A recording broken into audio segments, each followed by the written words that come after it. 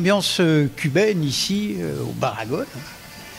Le nouveau lieu du Collège Hôtel depuis le mois de novembre, dans lequel on peut, dès les fins d'après-midi, tâter du whisky, du rhum et d'autres belles choses.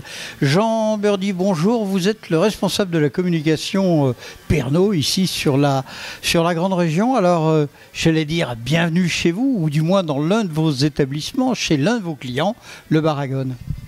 Bonjour Michel, on a effectivement le plaisir d'être accueillis par l'équipe du Barragone pour te présenter aujourd'hui Pacto Navio. Pacto Navio qui est notre nouveau rhum 100% cubain. Comment décrypter ce rhum cubain? Cuba, on en parle de plus en plus. Le pays était à l'honneur il y a quelques jours encore à la Foire internationale de Lyon. L'ouverture, la réouverture des relations entre les États-Unis d'Amérique et Cuba, maintenant tout est à peu près rentré dans l'ordre. Alors, quelle est la particularité de ce rhum qui nous vient d'Amérique centrale? Eh bien justement, Pacto Navio, ça rend hommage aussi à la réouverture des marchés. Alors c'était pas le marché américain, c'était la réouverture du marché européen pour Cuba. En 1815, un pacte rétablit la paix et les échanges commerciaux. Les bateaux partent de France remplis de vin de Sauterne pour un long voyage dans des fûts. Et lorsqu'ils arrivent à Cuba, ces fûts ne repartent pas à vide, ils repartent remplis de rhum 100% cubain. Et lors du voyage de retour, le rhum prend des arômes extraits de ces fûts qui ont contenu de Sauterne. Et en fait, Pacto Navio, c'est ça, c'est un rhum 100% cubain avec un finish de 3 mois dans des fûts de Sauterne. C'est un petit peu la même démarche d'une certaine manière qu'avec le Porto, hein, et les fûts qui venaient d'Angleterre avec le whisky et qui repartaient avec du Porto. On a une démarche similaire, somme toute. On est dans le même type de démarche.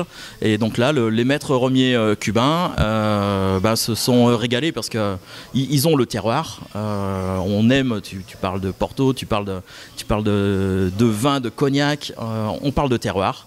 Le terroir cubain est, selon moi, le terroir idéal pour produire le meilleur des rhums aujourd'hui dans le monde. Et lorsqu'on associe ça avec ce finish de vin de Sauterne, on obtient quelque chose de plutôt agréable. Ça se déguste comment, un rhum de Cuba, Pacto Navio? Alors Pacto Navio, on te recommande de le déguster sec ou sur glace.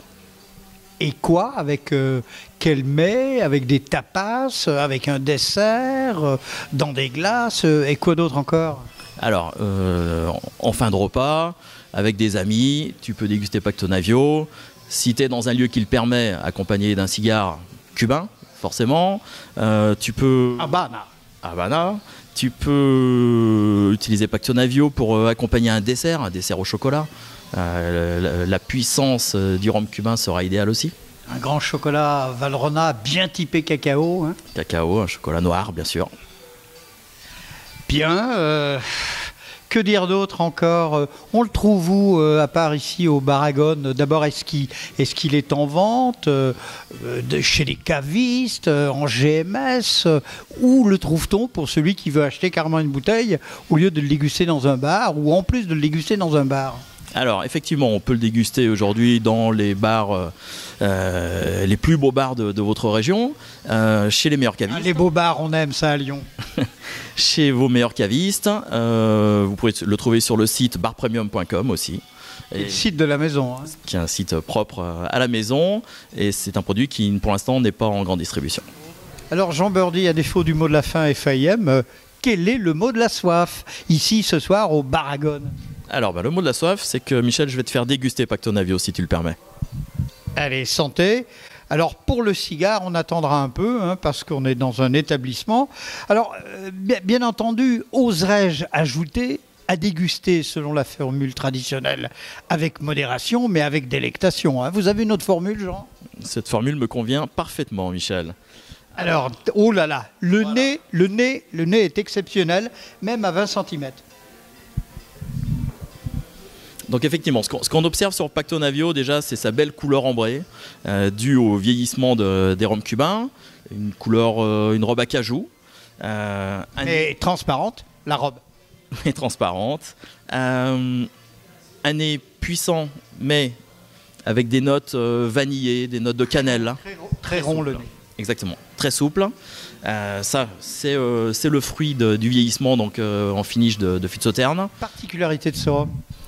Alors, une particularité aussi de Pacto Navio, c'est qu'il n'y a pas d'ajout ni de glycérine ni de vanilline. Il est très léger en sucre, ce qui ne masque pas la puissance et la richesse du rhum. Et puis, je t'invite à le déguster pour que tu découvres sa longueur en bouche qui est impressionnante. Alors très bien. Santé.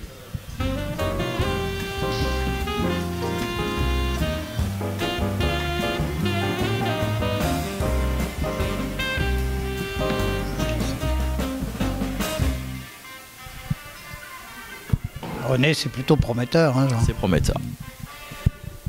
Comme on n'a pas le droit de boire à la caméra, on va donc rendre l'antenne et se faire plaisir tous les deux avec modération. Merci Jean. Merci Michel. Je t'invite peut-être à aller rencontrer le barman du Baragone qui, je crois, nous a préparé un cocktail création à base d'une autre référence d'Havana Club.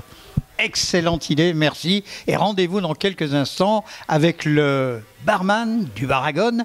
Ici, le nouveau bar thématique, très tendance Cuba, sud-américaine un peu, du Collège Hôtel. À tout de suite.